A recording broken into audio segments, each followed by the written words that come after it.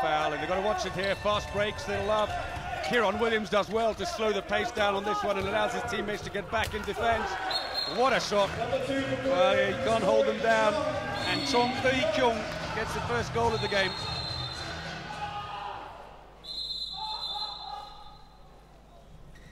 Well, a dreadful injury, I think. That is very, very bad news. He is screaming in agony. Pearce is down, holding his knee.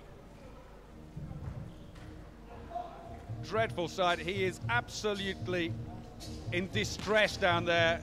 Let's have a look and see what happened. He's running, tries to change direction, and it just went from underneath him.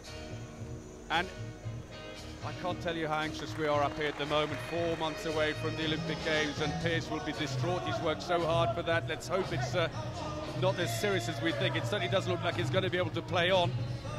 Pearce has got the hugest heart he could imagine, a former rugby player, and he's being taken straight to the changing room, no hanging around.